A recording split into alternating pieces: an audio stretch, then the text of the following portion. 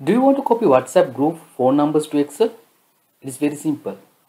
Type web.whatsapp.com. Click the WhatsApp group first, and after that just click this area.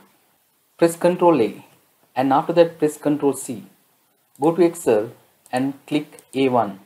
After that press Ctrl V. You can paste entire detail here. Now first row you can see all the phone numbers. Now what we can do? Highlight the first column. Go to Data tab. Click Data Tools, and here you can see text to column. Now you can choose delimited, choose next, and click commas and fresh finish. Now it will break into multiple columns. Now press Ctrl Shift and right arrow. After that press Ctrl C. Again highlight A1, right click and choose transpose. Here you can see all the phone numbers.